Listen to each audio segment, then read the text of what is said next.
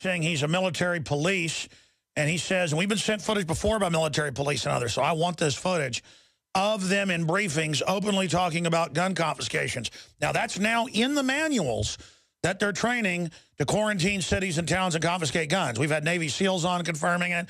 We have the documents. We know that. But footage, not just in some Army manual, but footage could really, really hurt the folks that are trying to covertly prepare the military for basically civil war. Brian, obviously, you've got to go back in right now. Tell us as much as you can and how we get this footage, but describe it for us. Okay, so I was in a briefing with FEMA. FEMA runs my old unit. I'm actually out now. I got out in September of this year. They were talking about suspension of the Constitution, Second and Fourth Amendment rights being taken away, and I openly asked him, are we going to take guns? He says no, but he says they will. It's clearly on the video. They will, talking about the FEMA guys with us. So that's the gist of the video. You could, I'm filming the floor because it kind of startled me when they said that they're going to suspend the Constitution under martial law, which is pretty scary to me.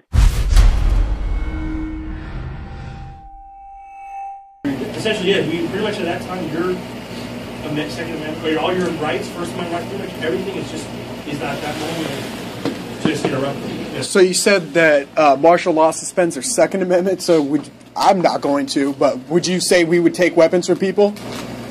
Yeah, that's what they do. Yeah. That's what they do, but I'm yes, I wouldn't agree with that either. I believe the Second Amendment. But okay. Essentially during a moment of martial law, we've lost all control. We're pretty much saying when the military moves in on your street, they are now saying you have no more rights. Pretty much you're going inside your house. That's like the worst case scenario. So I'm saying when the way they're not looking at it, when the guard is used, that's how it's going to be used. Yeah. So we're not going to be out there on the street corner like, hey, we're here. Unless you're like you're assisting with some kind of event, you're not going to be involved in a riot and not really have any authority to do it. No, you're not going to go knocking on doors and be like, all right, I need a shotgun. Here. No.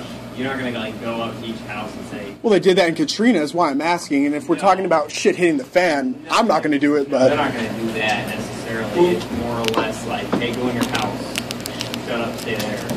That's what we do. Okay. Because that reason I have martial law in place is it's one of those situations where, like I said, everything's already broken down.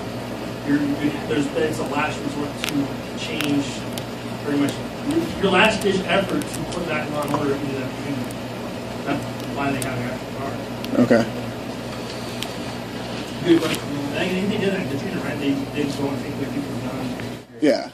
Which I think is bullshit, but. You're going to claim your right to take a price when you hold their hands? Yeah.